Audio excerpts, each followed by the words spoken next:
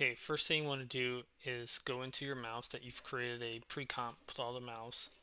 Then you're going to click on the make a node layer, and then once you've made a node layer, you're going to go into Duik Angela and click on the gear next to connector under links and constraints. Then click on layer list. Make sure that you have the node layer highlighted. When you click on layer list, then you're going to highlight all the layers for the mouse and click on connect opacities. And then once you've done that, then you're going to check to make sure that the mouse are working. So as you can see, the drop down is working.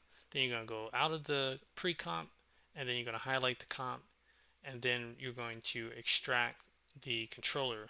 Now I'm going to show you what happens when you try to do this without this one step. So when you click on extract, nothing happens. The reason why nothing happens is because your drop down list is not a controller. So you got to highlight the null layer and then click on tag as controls. This will turn the layer green. Then you go back to mouse, click on extract, and now you have the controller outside of the comp, and you'll be able to use the mouse.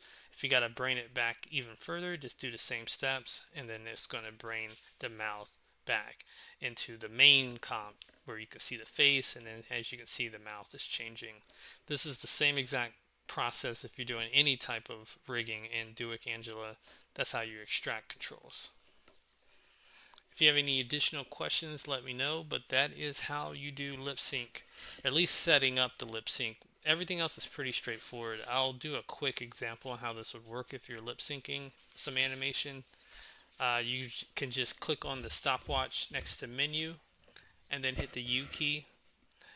And then once you hit the U key, you'll see that there's a keyframe made. So if you want to change the mouth to like a D, and then you want to change it back to a M, and then if we play this, you'll see that the mouth opens and closes just like so.